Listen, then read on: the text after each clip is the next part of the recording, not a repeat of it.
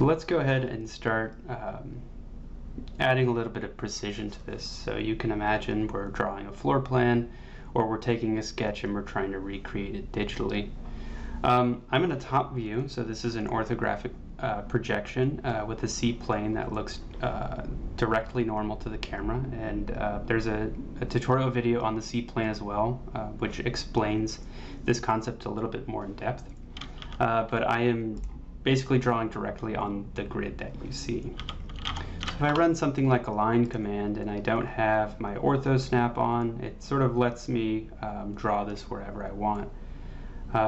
Now, if you look down here on the left, bottom left of the screen, this is normally where the units are, but it's actually telling me now the length of this curve.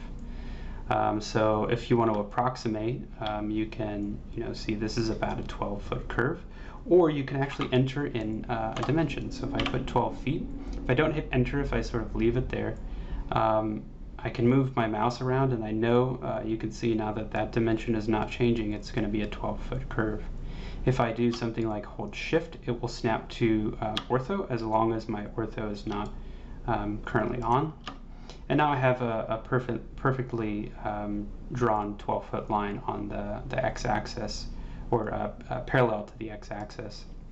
If I want to draw another line and I want it to snap to this exact point, all you have to do is make sure your O-snaps are on. So if I want it to snap to the end point, I can draw or make sure my O-snap endpoint is on, and just hover over the end of the curve, and it will find the endpoint for me, so I know that I'm not overlapping or guessing. Now if I start clicking here, you can see I have my smart track on, so whenever it finds a curve that you're drawing against and you have your smart track on, it will show that this is perpendicular, this is on the tangent or parallel to the curve. And you can turn that off if it gets annoying, but I like to keep it on most times. So you can run modifiers and other commands on this curve. One is length, so if I run the length command and I click it, just this curve, and I right click to get out of the command, it's going to tell me it's 12 feet. Now I knew that because I drew it, but sometimes you're not drawing this precisely, or you're massing and you need to figure out the length of whatever it is you're drawing. You can also edit this curve by its control points. So if I select the curve and I hover over its control points and select it, like I have the gumball on right now, I can just move it. I can use the move command as well. I can also run that for the whole item. So if I need to move it from a random point to a random point, I can also type 12 feet, and it will restrict its movement 12 feet from that point. I can also click on the object and move it 12 feet, which will basically move it to the other endpoint. I can also scale this object, so if I select the object or run the scale command, this isn't going to matter so much in two dimensions, but let's run the scale command. It's asking me what object I want to scale, and then it's asking me for the base point. I can also give it an automatic base point, which goes to the centroid of the object, or the midpoint of the line.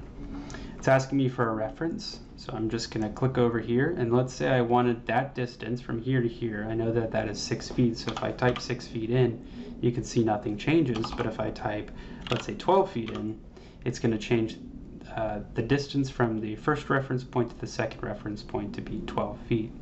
So if I click this here, now if I get this length, I'll know this is 24 feet total. Let's add another curve into this, actually a few curves. Let's say I wanted to create a floor plan for a rectangular building. Well, I know this is 24 feet. I'm going to make this, let's say 48 feet. Just zooming out here. And I can make this 24 feet as well if I wanted to make it a rectangle, or if I have my smart guides on, I can go over towards the other edge and I can move my mouse up after I've hovered over where I want it to guide from. And then I can draw on that. These are 4 separate curves though, so what I'm going to do is select all of them and join them. It's telling me 4 curves have joined into one closed curve. Now if I type this, it's going to tell me that the perimeter is 144 feet. I can do a similar thing by using the rectangle command. And it's asking me for the first corner. I'm just going to click here. And now it's asking me for the other corner or the length. So let's type 24. Now you can see that that one dimension, the x dimension, is fixed. I'm going to hit enter. And then I'm going to type 48. And now I have the exact same rectangle, just drawn two different ways. The last thing we're going to look at here is rotating things. So I can take this whole object and I can use a command called rotate, and it's asking me for the center of rotation and whether I want to copy it. I'm going to say no to the copy. It's asking me for my first reference point, so I'm going to use this on the x-axis, and then it's asking me for an angle. I can select this as I want. I can hold shift to get into ortho, or I can type in a degree and it will fix it. I can also type in a negative degree as well. Let's explode this object. I can do that for individual items. So if I want to rotate this and copy it, I can choose the midpoint, the start, and let's say I want to rotate this 45 degrees. And then because I had copy on, now I have two lines. So then you can do something like trim, extend, and you can start to create very precise drafting files.